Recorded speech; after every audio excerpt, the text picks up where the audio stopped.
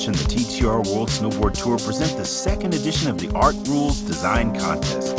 Creative minds from all around the globe submit a graphic design to be applied to the 2011-2012 TTR World Snowboard Tour Trophy and the official tour watch of the upcoming season.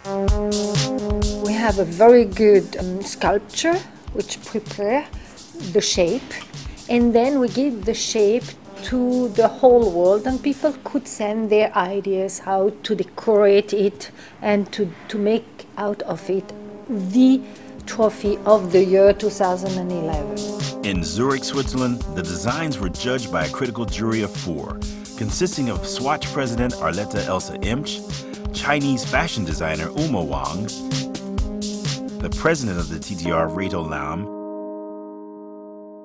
and the legendary snowboarder David Benedict.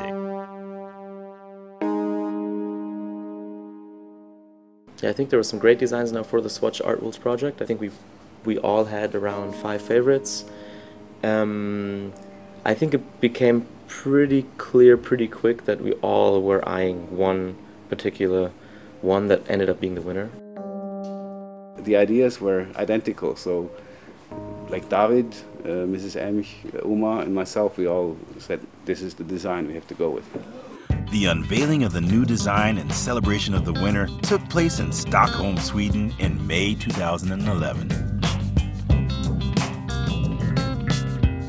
Make some noise for the Swatch Art Design Rules competition winner, Chief Leong. The concept of the winning design, a black trophy with thermal sensitive color that will change color at the touch of the champion.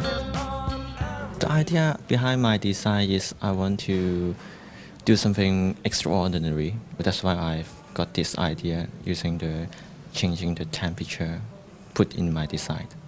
The winner of the Art Rules Design Contest enjoyed his prize, a 2-week trip to New York where he visited the newly opened Swatch store on 5th Avenue.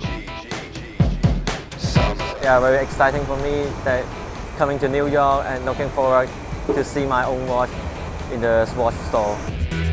Frankie got the once-in-a-lifetime chance to be part of the design outlook of a Swatch TTR New Gent watch that will not only let him play an important role in the Swatch TTR World Snowboard Tour season, but will also bring worldwide recognition and press coverage to the winning designer.